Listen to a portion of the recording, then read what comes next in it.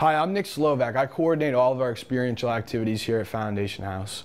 In addition to our residents, we have hundreds of alumni living locally that we invite on a regular basis to come participate in our activities.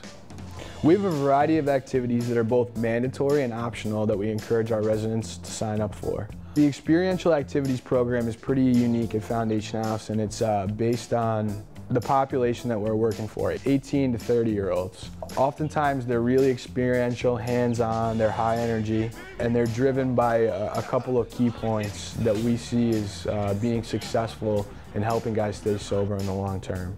Sometimes I think it's the hardest population to get sober because there's so much stuff going on around these guys. The norm for their age group is to be drinking, to be out partying. So that's why we've developed this Experiential Activities program. It's to establish a system of peer relationships where these guys are feeding off of each other, where they can get their hands dirty, getting them out of their comfort zone, understanding that recovery can be applied in all aspects of life. We really want these guys to work together, building teams, showing them that life in recovery is fun and that they can find passions in recovery.